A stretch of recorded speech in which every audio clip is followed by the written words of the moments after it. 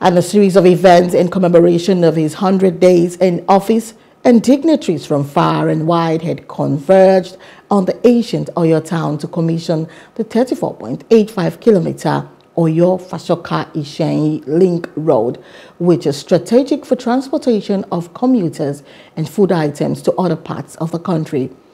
Before the construction of the road, commuters at that locality had to contend with dilapidated infrastructure, but that is now a thing of the past as the road is now set to be inaugurated. On Saturday, 31st October 2020, at that crucial meeting, both Kabiyesi and the governor agreed on the need to fix this road.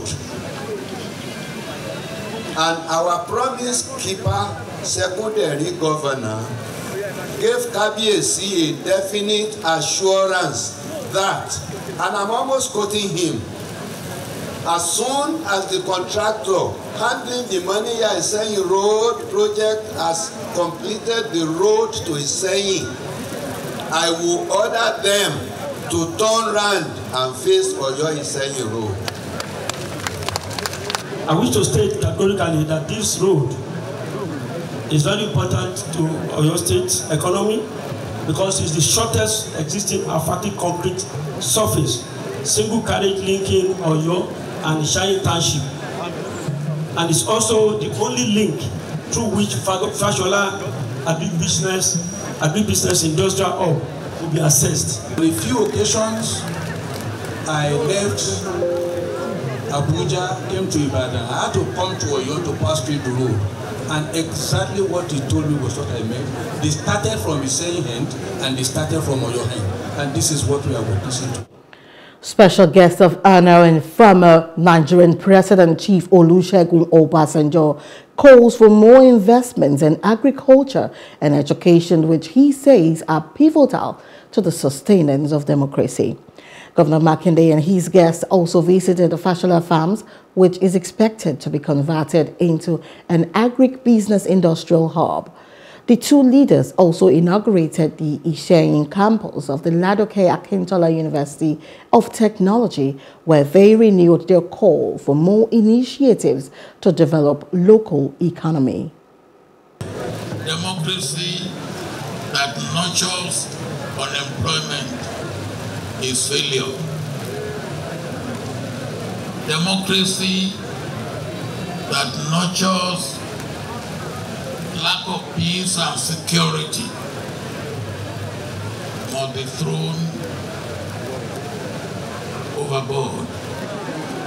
This 34.85-kilometer Oyo-Iseyin road has high economic significance, not just to the people of Oyo and Iseyin, but to the entire state and region. The fact that it is a federal road highlights its importance.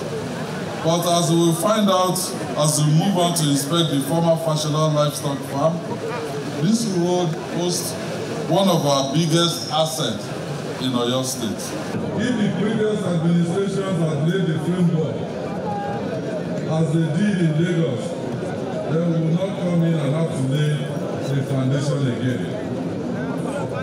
So I'm happy that in the last 4 years, we have been able to pull Oyo State out of the trenches to a large extent, and we will continue to take sustainable actions which the next administration can build on.